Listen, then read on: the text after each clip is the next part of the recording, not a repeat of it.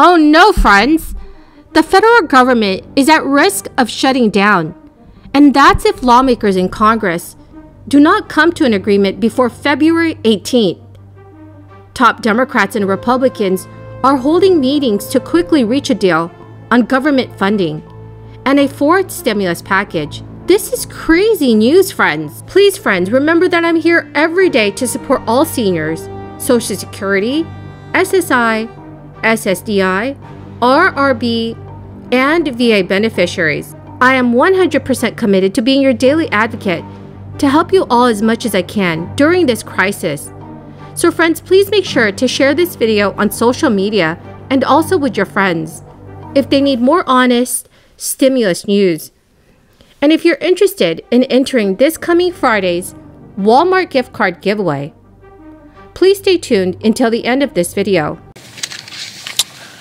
Now, Madam President, as our country continues to recover from the darkest days of the COVID-19 pandemic, last week we received a remarkable bit of news.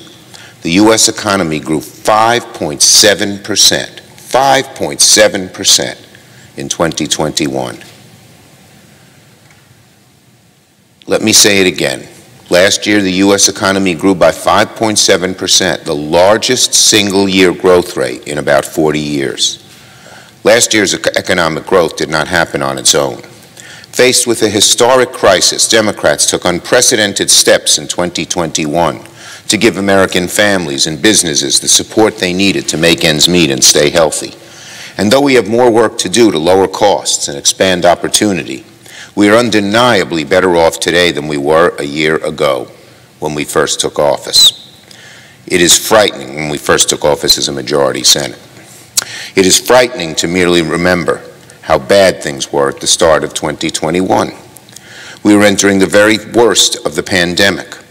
The economy had its worst year since World War II, and 11 million people were out of work.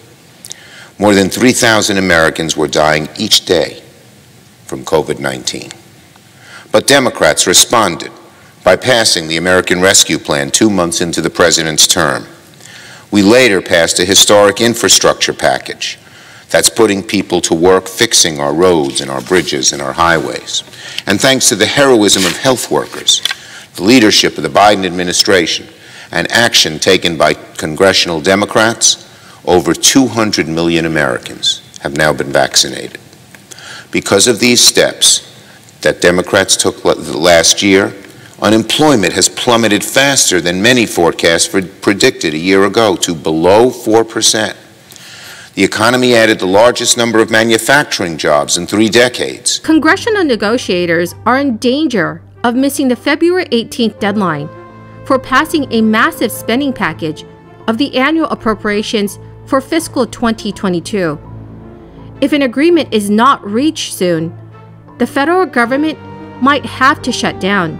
Members of the Senate Appropriations Committee from both parties warn that if negotiators blow through the mid-February deadline, it increases the likelihood that President Biden will have to settle for a year-long stopgap funding measure to keep the government open. That would prevent him from putting his own stamp on the department and agency budgets, while Democrats control Congress. And as a result, Senate Democrats right now are prioritizing passage of the massive spending bill ahead of the Build Back Better Act, which the House passed in November of 2021, but then stalled last month because of the opposition from Senate Democrat Joe Manchin.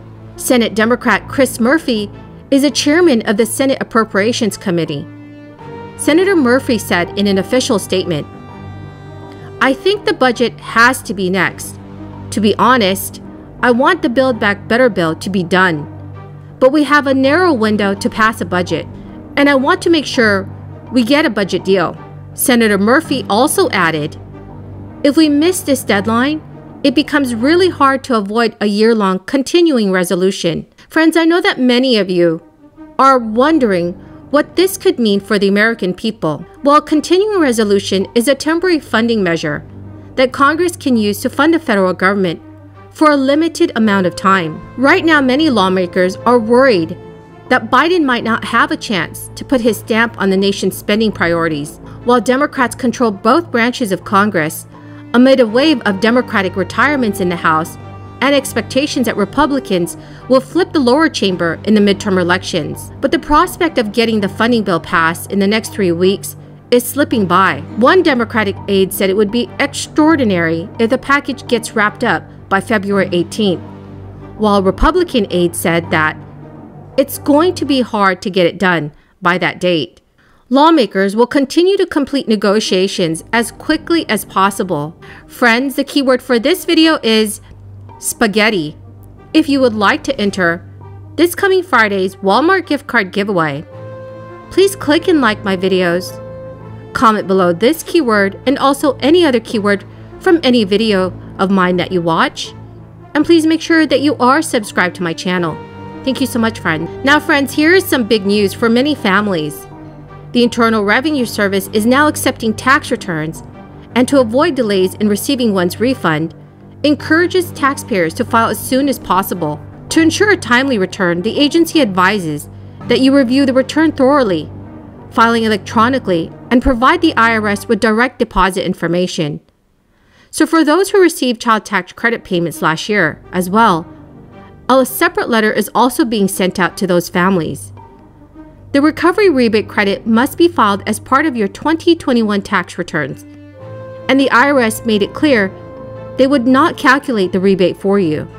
In addition to new parents, those who welcome the child through adoption or foster care in 2021 are also encouraged to claim the child tax credit. By claiming them as a dependent, they may also be eligible to receive the full value of the child tax credit, which is worth $3,600 for children under the age of 6 and $3,000 for those between 6 and 17. The IRS has also said that families may be eligible if they added a dependent, such as a parent, a nephew or niece, or a grandchild, on their 2021 income tax return, who was not listed as a dependent on their 2020 income tax return. The third stimulus check was sent to all eligible American families, starting back in March of 2021, as part of the American Rescue Plan Act. Since the distribution of the third stimulus check was based on a filer's 2020 tax return, some may be eligible if their incomes have decreased last year. Well, good friends, that is the end of this daily stimulus update video. Thank you so very much for everyone who has joined me here today. I greatly appreciate all of you. To say thank you, I'm giving away Walmart gift cards every Friday. Remember, if you'd like to enter the giveaway, please remember to comment below the keyword from each video that you watch. And also make sure that you are subscribed to my channel. Thank you so much, friends, and have a wonderful and blessed Monday.